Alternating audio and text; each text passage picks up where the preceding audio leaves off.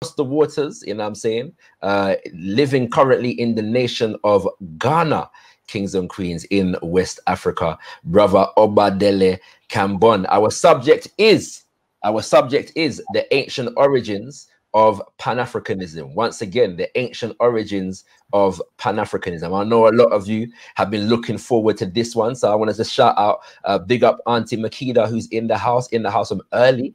Big up Daisy Ross, big up the Solo the Pro, and also big up my brother M.A. Brown. Greetings and welcome to all those who are entering the conversation right about now. I want to let you know a few things. Big up DC Brad once again for the live chat, getting in there early. There's the super chat and that, you know what I'm saying? We give thanks, you know what I'm saying?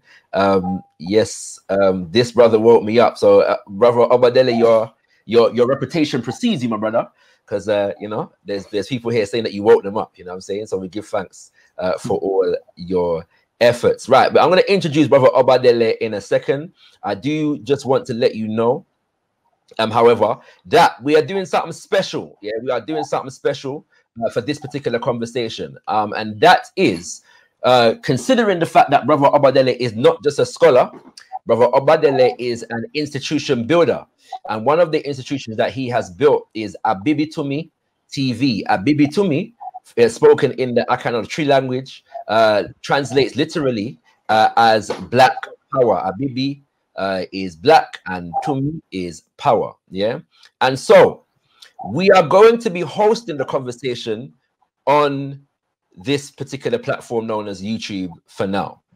Once the presentation is completed, the whole conversation is done, I'll be posting an edit of the presentation here, and following that, the presentation will be available in full on Abibitumi TV. Yeah, so once we conclude this video will not be available. You're going to only watch it on abibitumitv.com. I'm just going to post that in the chat right about now, yeah, so that you can all get it, you know what I'm saying?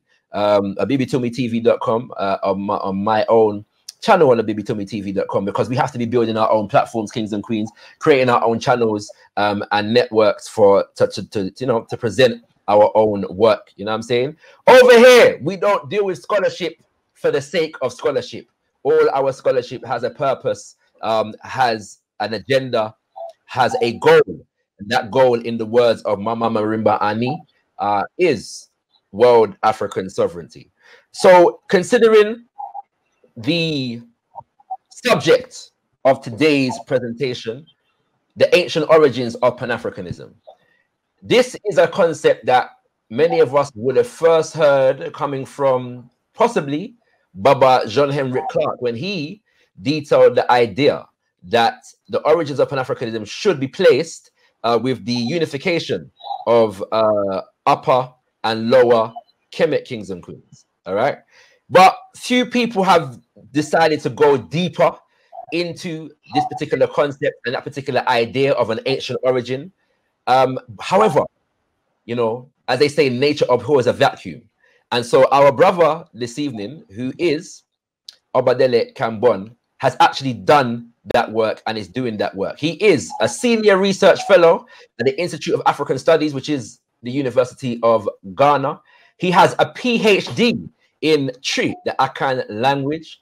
He speaks, I believe it's 4.5 African languages, and he is one of the key #1 cultural scientists of our era, brothers and sisters. I want to introduce you to brother Obadele Kambon. Greetings, Hotep, brother Obadele.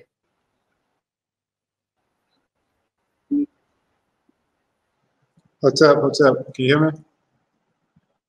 Yes, sir. Yes, sir. All right. We want some red, black, and green in the chat, or in the number 9, if you can hear brother Obadele clearly. You're going to have to bear with us as well, kings and queens, because there is a bit of a delay between my line and brother Obadele's line. So there's going to be a bit of a delay in the communication, but we'll work with it same way. Yeah.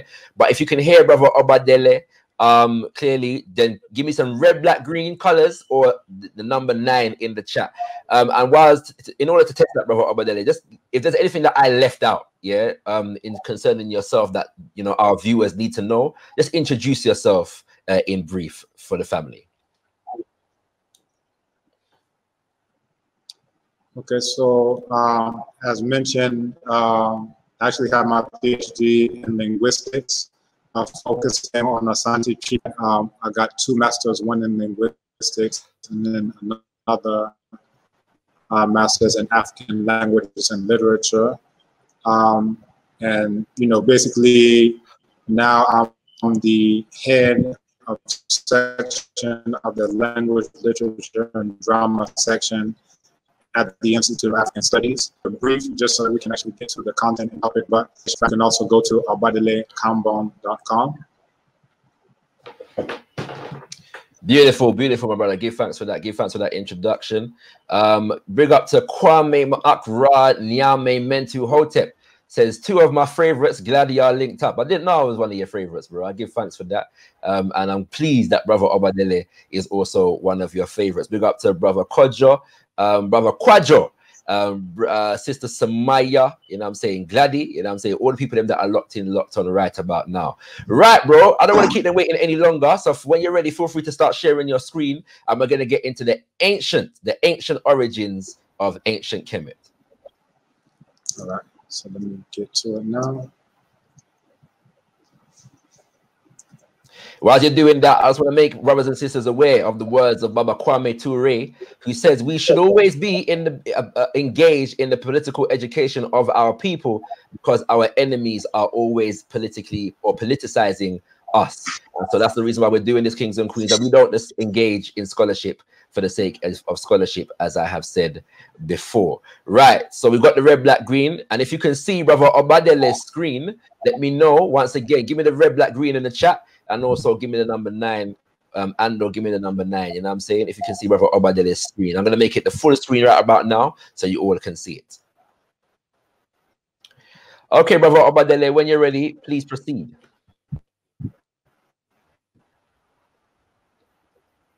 All right.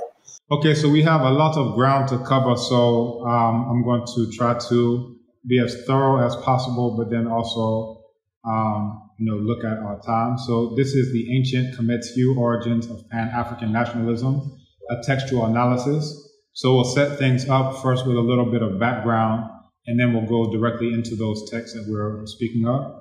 So from the outset, let's look at modern day Pan-Africanism. So Pan-African was linked to blackness from its very inception. So if you read Pan-African history by H.I.D. and Sherwood, they talk about after contacting black people, membership was restricted to those of African descent. That's with regard to the African Association, later referred to as the Pan-African Association. So this was the understanding of the people who invented the word Pan-African, that is related to black people, right?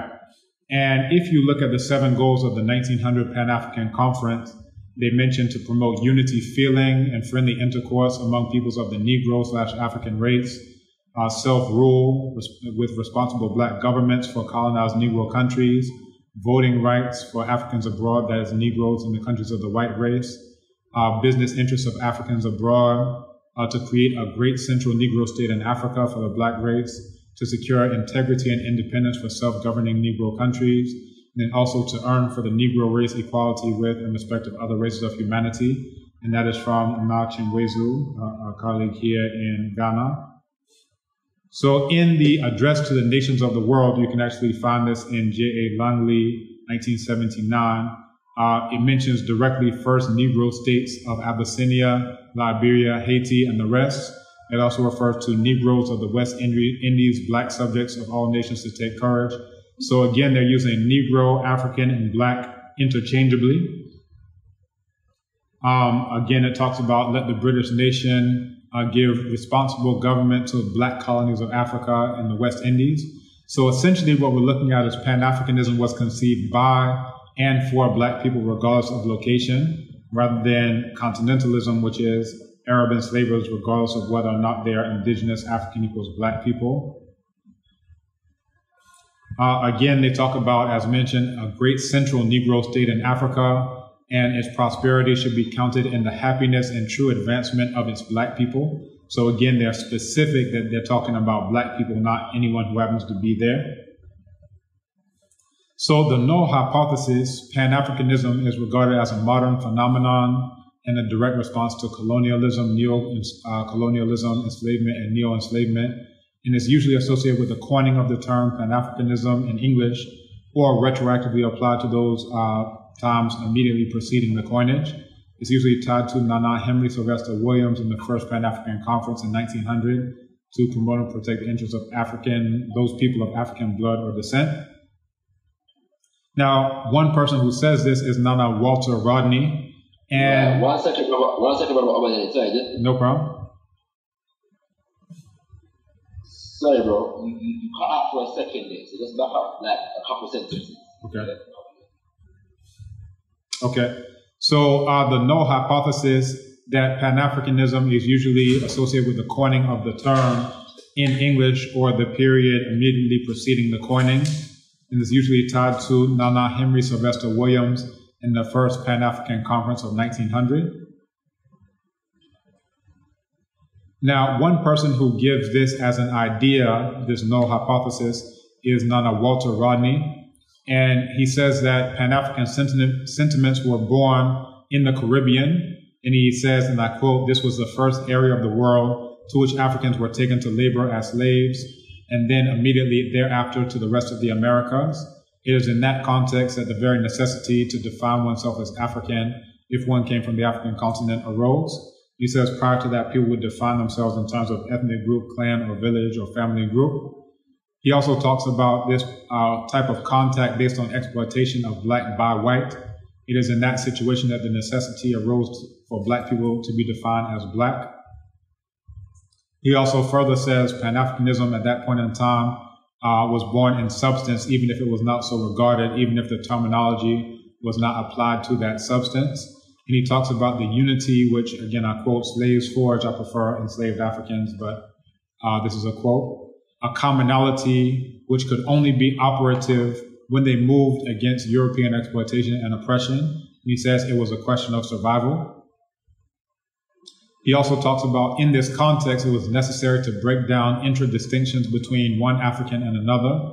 He says the essence of Pan-Africanism in the period when it was born, and he says that's the 15th century, it had to be born in a context where a large number of Africans from different social backgrounds were thrown into a context in which this necessity would arise, right? But we have to ask the question, is that true?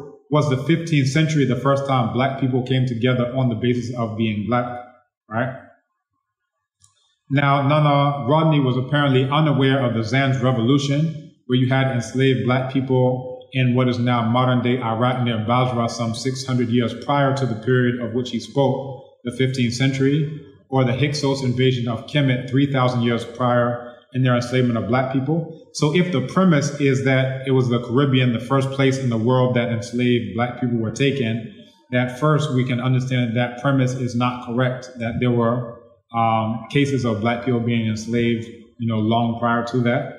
And we can quote Imahu Manetho, who says, having overpowered the rulers of the land, and he's talking about the Hyksos, and you can see images of the Hyksos on the upper right and lower left.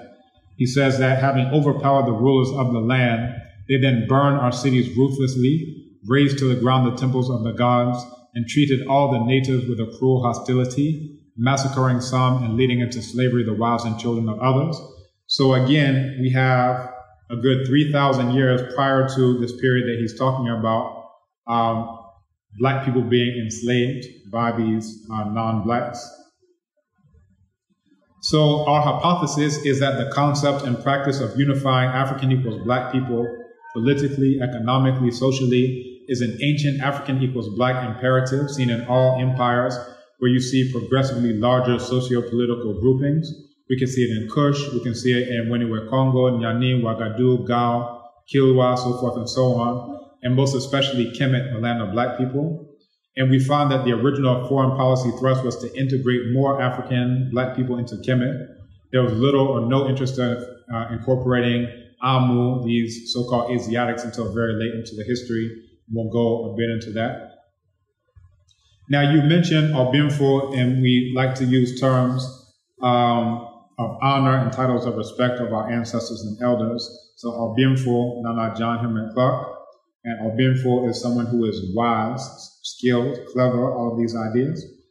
And he says that he defines Pan-Africanism when he looks all the way back at the historical role and historical manifestations of it. And he deals with the first organized society of the Nile Valley, where people of the South came together to rule a country now known to the world as quote-unquote Egypt. The unification of Upper and Lower Nile was an act of Pan-Africanism. Similarly, Obinfo Kwame Nantambu, he also says when Pharaoh Aha, also known as Narmer and renamed Menes by the Greeks, united Upper and Lower Kemet into one nation, that this was Pan-African nationalism of the first order, right? And he deals with it in terms of forming one country in order to be able to resist foreign aggression and invasion inter alia. So again, this point was made by Nana John Henrik Clark as early as 1994. And we even find speeches to that point earlier. And then 1998, Nana Kwame Nantambu making a similar point.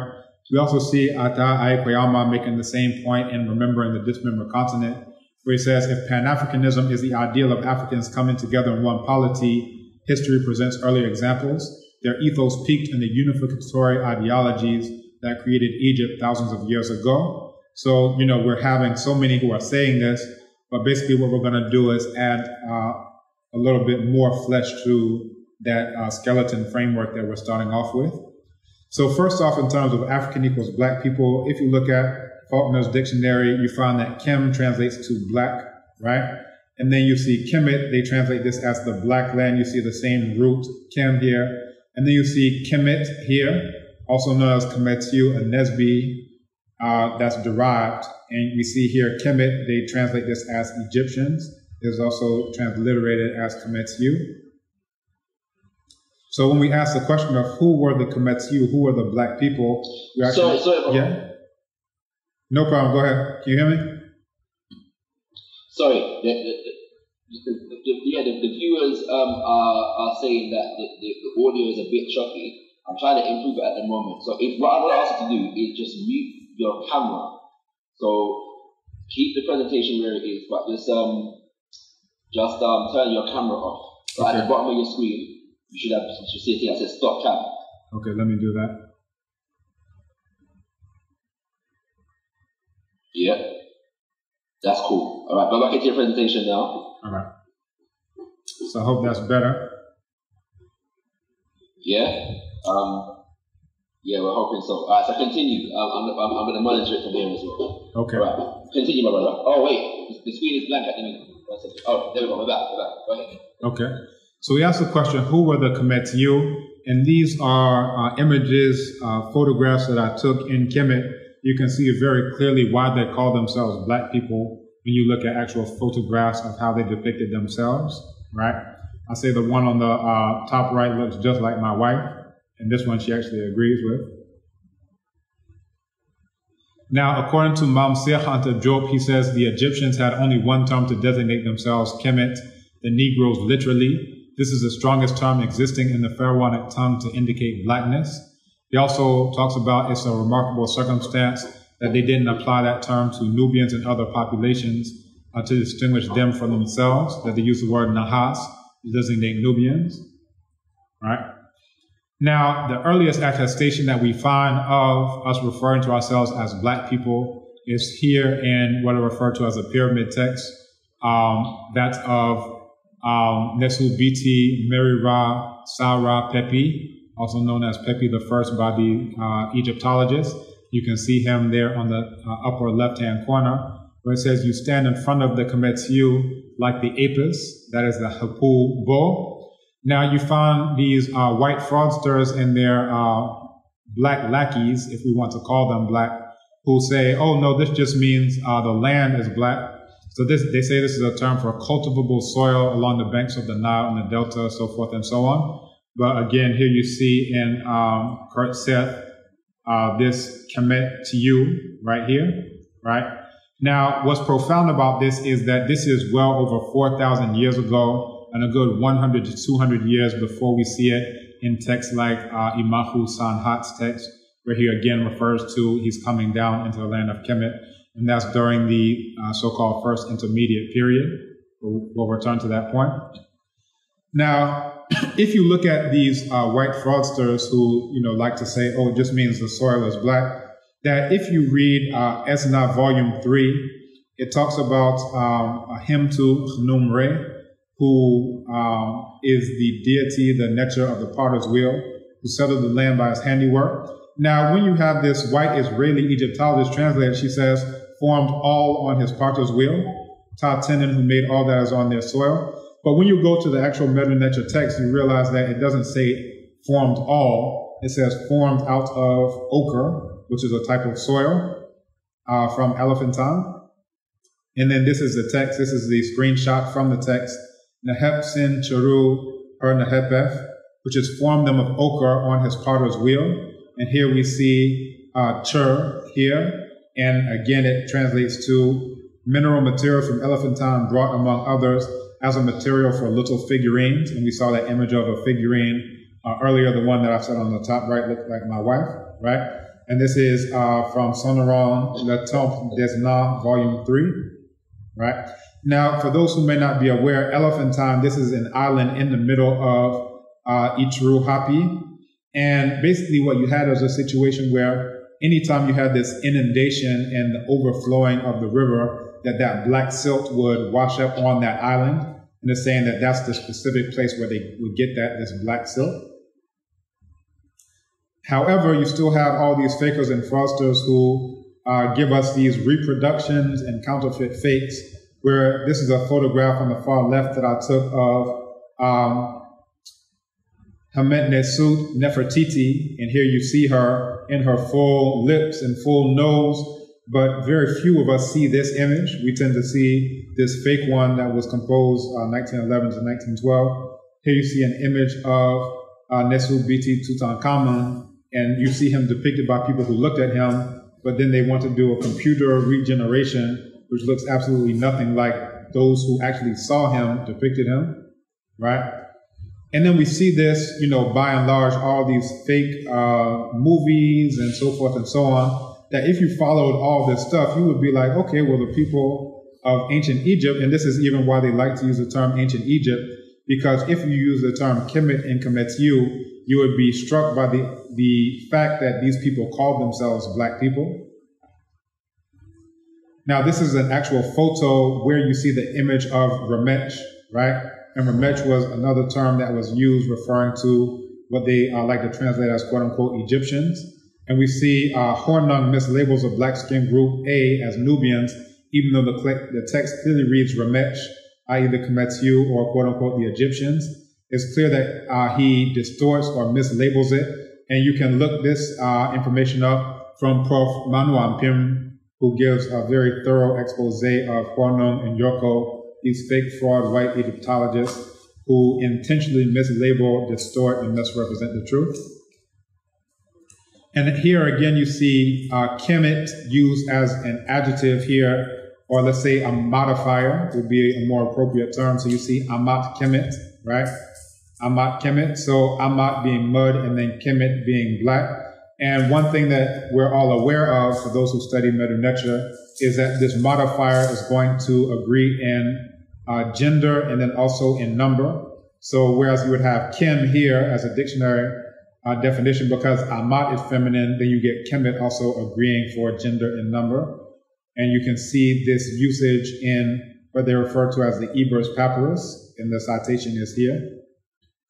Now, another thing that comes up is that in the text, you see here that you have this Amat, and here you see a determinative letting you know that you're dealing with irrigated land or a boundary.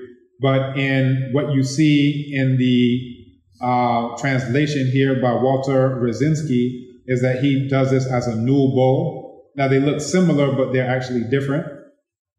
We will come back to that point. And again, you see as you stand in front of the Kemetiu black people, like the Apis, and here you see the determinative of a village with the crossroads.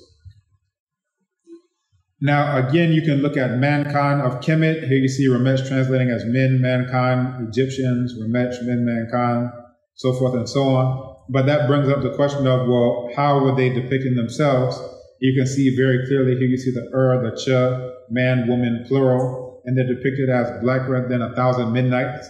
And then the cutout that you saw was above their heads, Remech, right here. And again, it becomes very clear of why they call themselves Kametiu, that is black people.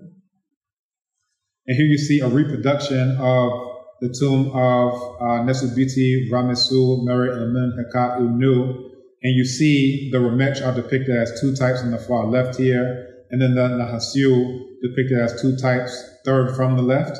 Now, what Mam Sheikh Anta Diop used to always show is that the Remech and the Nahasiu are depicted culturally and then also phenotypically as being virtually the same. The difference is you see an extra red line here on the sash of the Remech here. And again, you can see the dictionary definitions of all of these. And interestingly, Ramesu Mary Amun Haka Unu, what the whites like to call Ramesses III, he's depicting himself as the Remech that you see up here on the top. Now, another term that I would like to introduce is Amu, right? These are non-blacks. And usually when I translate this as Eurasians. And one is because Eurasia, this is one single continent, that the idea that Europe is a continent is something that with our own eyes we can see is not true. If you look at a satellite image of a map, you can see very clearly that Eurasia is one landmass, that's one. But then two, our non-black enemies come from that entire continent. So we refer to them as Eurasians because they're coming from the continent of Eurasia. But the term that was used in a similar way as a catch-all term for anyone who comes from the continent of Eurasia was Amu. And you can see this in the text of Nesubiti Ramesu Usa Ma'at Rasa Tepenra, who the Egyptologists call Ramesses II for short, where he says, "What is your opinion of these Amu, Eurasians, O Amen, wretches who are ignorant of the nature?"